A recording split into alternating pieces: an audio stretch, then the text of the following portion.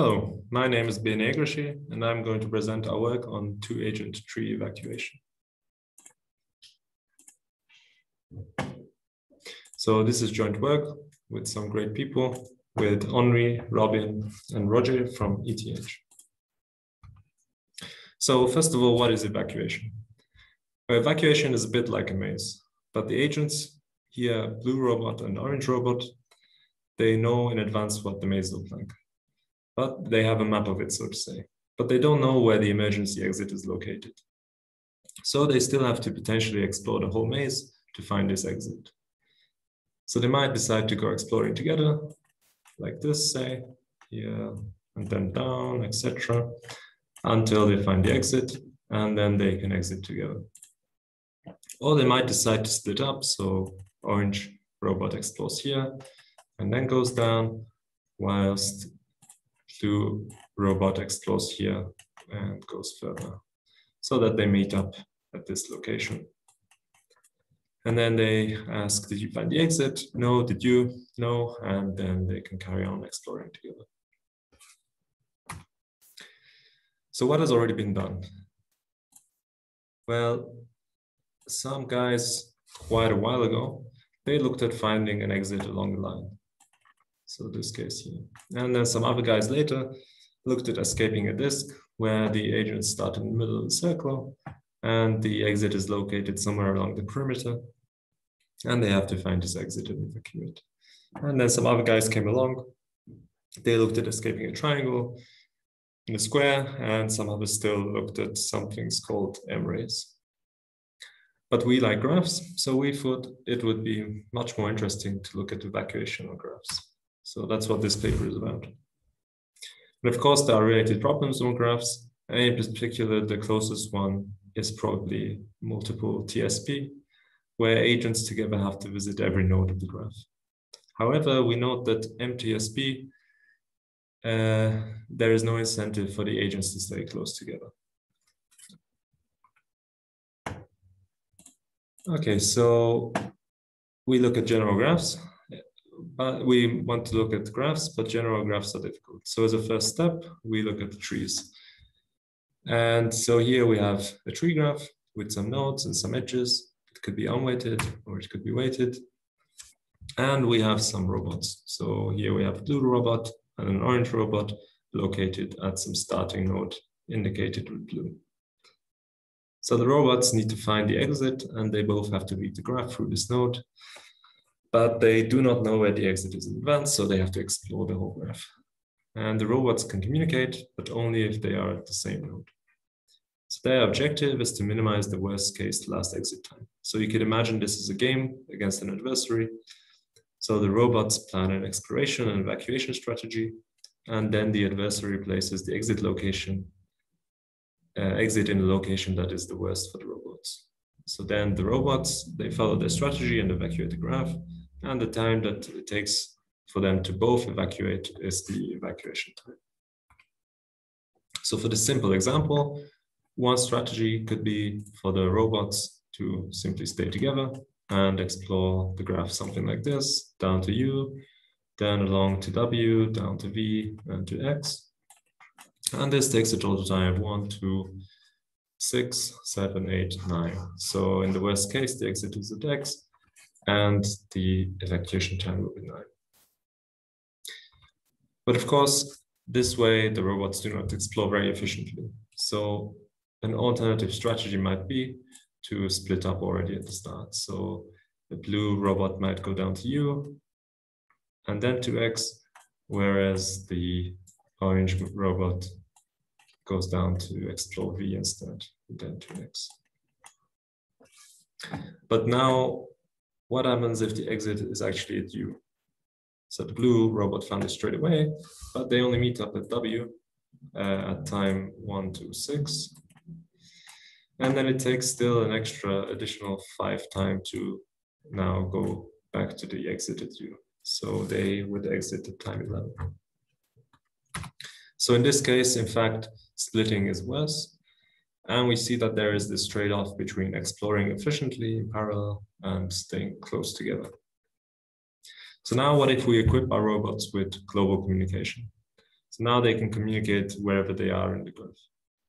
Moreover, we allow for partially traversing edges. So if a robot is in the middle of traversing an edge, when it finds out there's an exit in the other direction, then it can simply turn around and head straight for the exit.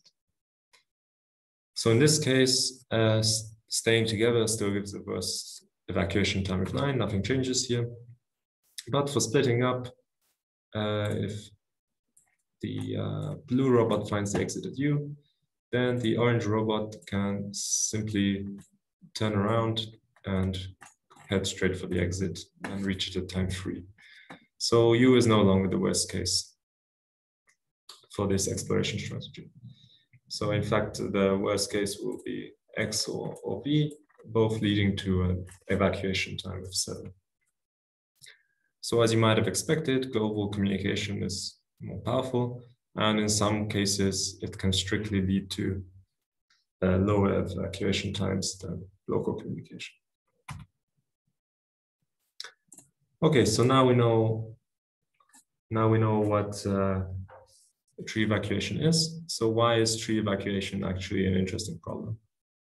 Well, that's a difficult question to answer, so we prefer to answer a different question, namely, why is tree evacuation hard?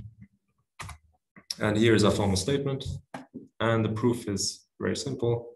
It's a reduction from the partition problem. So we have a root node here with robots, and for each element of the partition instance, we add a leaf at distance corresponding to the element. So here we have leaves at distance A1, A2 up to AN. And you can already see that this looks a lot like partition, since the robots can explore the leaves very efficiently if and only if there is a solution to the original partition problem. But as a detail, we also have to add an extra edge to a faraway leaf, shown here at distance 2m, to make the reduction work. So this proof is both for the global and for the local communication models, and it can also be easily extended to more agents. Okay, so now we know that the problem is NP-hard, so we will look for approximation algorithms. And our first question is, can we lower bound the optimum solution? If we can, then we could use this lower bound to prove an approximation ratio for our algorithms. And since we asked this question, the answer is obviously yes. We can lower bound opt. So here is our next lemma. Opt is greater than or equal to TSP over 2, where TSP is the length of the shortest traversal of the graph, i.e. the solution to the traveling salesman problem. Again, the proof is very intuitive.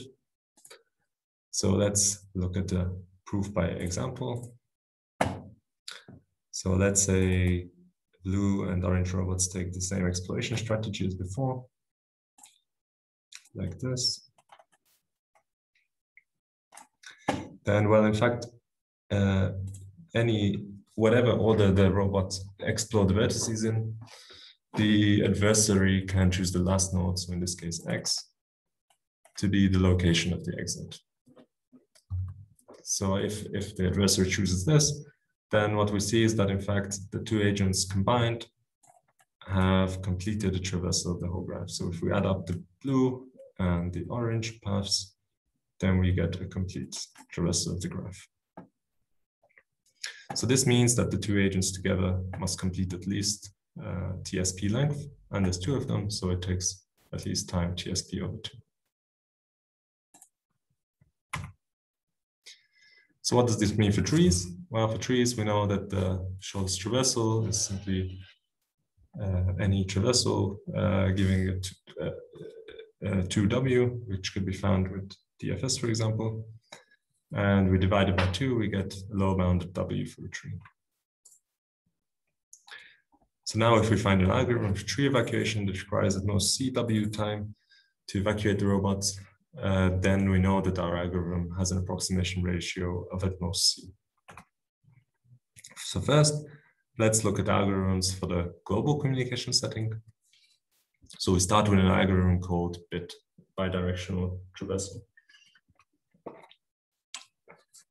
So this algorithm is almost self-explanatory. So from the name, we take some traversal of the tree, for example, like this. And then the two robots simply go along this traversal in opposite directions. So the blue robot maybe like so, and then the orange robot in the other direction. And then they will meet somewhere in the middle of this traversal, let's say here, at time W. Now, if one of the robots finds the exit before W, then the other robot can simply take the shortest path to the exit. So this is given by the distance between the robots. So let's plot the distance between the robots here. So we know that at time 0, they're in the same location. And the same goes for time W if they continue exploration. So if we have distance along here, and time here, we also know that the robots can distance themselves or near themselves at the rate of at most 2 units per time. So in fact, with the gradient of 2, we get this function. And we know that the distance is always bound by this function. And then if we add to this the time, so if we want to know what t plus the distance dt is bounded by, then we can add to this time. And we see that the worst case will be when t equals to w over 2. So the worst case evacuation time will be 3w over 2. So we get our 3 over 2 approximation when we combine this with our lower bound.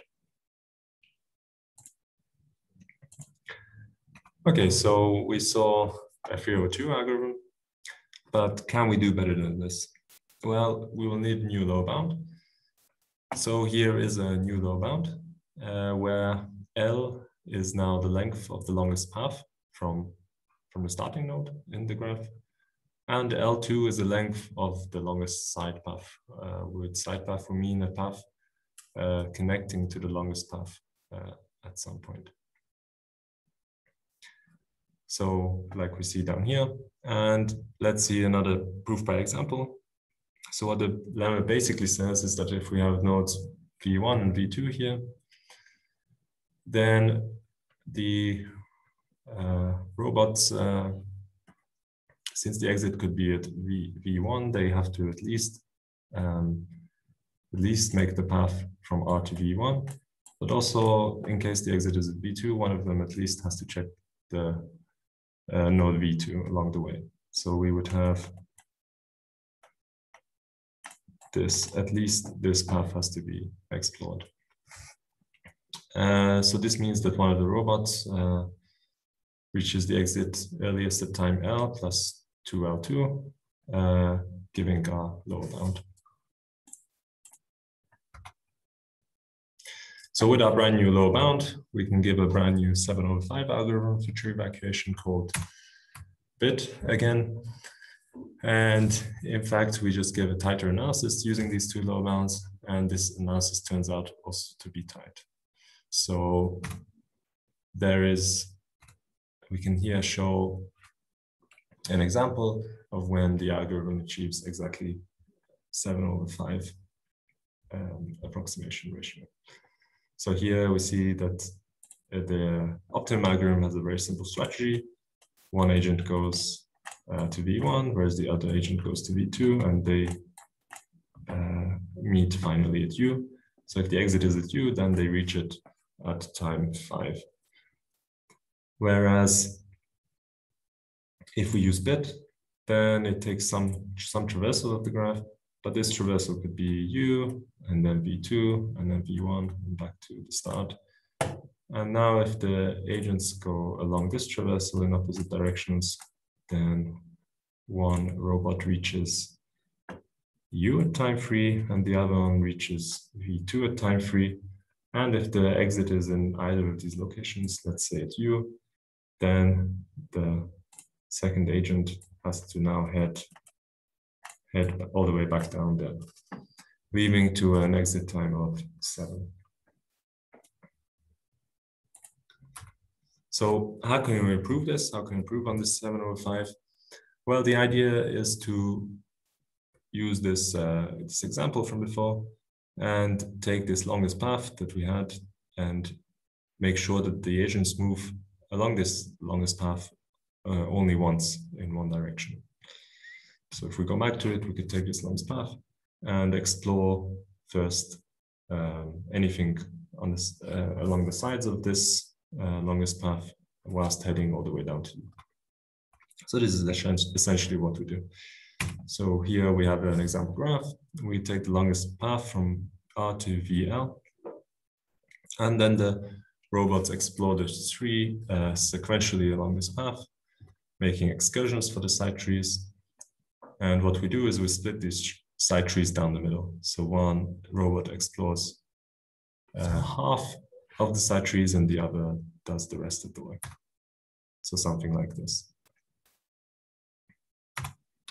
So then we prove a 4/3 approximation ratio for this. So first of all, we observe that the worst case exit location is at VL.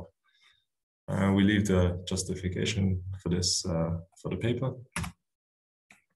But if we know this, then we can calculate the time taken by our algorithm. Because we know that the blue robot goes like so, covering all the blue edges and going down to VL, whereas the orange robot goes like so, covering the orange edges and heading down to VL. And since they do the same amount of work, they will arrive at the same time at VL. And what they will have done is covered every single edge at least twice, but the edges here from P to the longest path, they will have covered 4 times. So what we have is that in total, they have covered 2W plus 2L, and there's 2 of them, and they arrive at the same time. So dividing by 2, we get that our algorithm is done in W plus L2. And then we take to this the lower bound, first lower bound from before, and the second lower bound from before, and then combining these 3 inequalities, we get this inequality, 4th inequality. And if we check the values, possible values for L and L2, we find that the worst case is when L2 equals a third W, giving an approximation ratio of 4/3. So now you're probably thinking, but wait, what about local communication? We haven't heard anything about local communication yet, and we're also coming to the end of this talk. Well, the local communication case, as you might expect, is a little more complicated.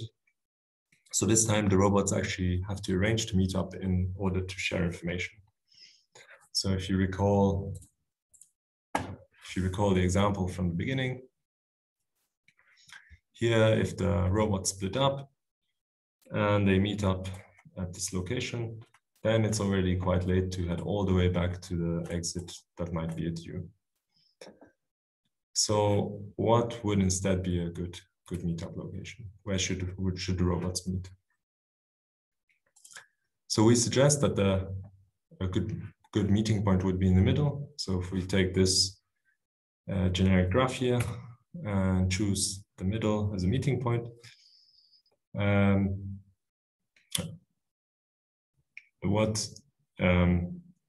this is what we use in our algorithm.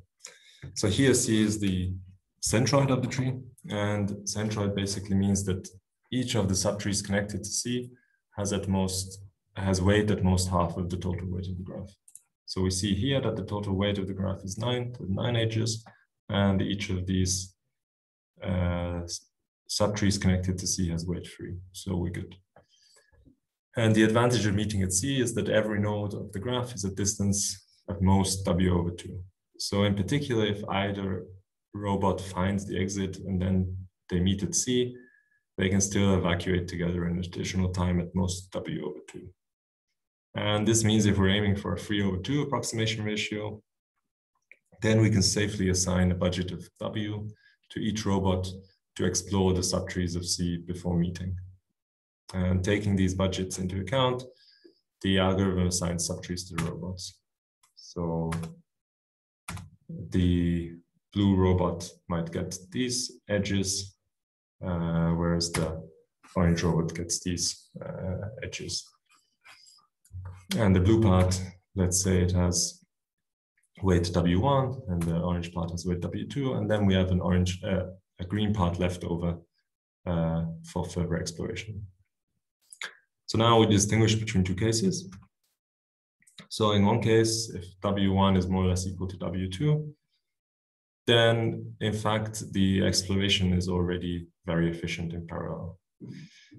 So if we relabel C as the new start, R prime, and we relabel the leftover green part as our new graph G prime, and forget about the rest, then we can continue recursively exploring the rest of the graph safely in the knowledge that we've been efficient enough so far. But now if we go back for the second case, so the second case is when W1 is much greater than W2, then the orange robot has still quite a lot of spare time. And it can use this to spare budget. It can use this to explore some of the remaining green part with a subroutine, which we call salsa. And then there's still going to be some green part left over. And the root of this green part we label as a new R prime, and the green part is G prime. And we again show that the exploration so far was efficient enough, and we can recursively apply our algorithm to G prime and R prime. So that's basically our local communication algorithm in a nutshell. And we have a theorem to go along with it, which shows that it gives a 3/2 approximation ratio. And now for the proof, we leave this for the paper. Okay, so to wrap up, we considered the problem of evacuating two robots from a tree, and we wanted to minimize the worst case last exit time. And the results we had were that we showed that this is NP hard. We then gave a 4/3 approximation ratio for the global communication setting and a 3/2 approximation ratio for the local communication setting. But we also left a multitude of open questions for further research. So one could look now for better approximation algorithms. Can we improve 4/3 and 3/2? One could also look at different communication models, for example, blackboard communication or communication with a limited radius. Or this paper focuses on trees, but one could also look at other graph classes. One could look at the case with more than two robots, or even with different objectives. For example, minimizing the total exit time of the robots. And one could also look at the stochastic setting, where each node has some given probability for being the exit. And then we want to minimize the expected last exit time. Or you could even look at a game theoretic scenario where the robots behave selfishly and they do not go out of their way to inform the other robots about the exit location. So again, how would the strategy, exploration strategy, change in this case? So we leave all of these questions to future work. Thank you very much, and see you at Sirocco.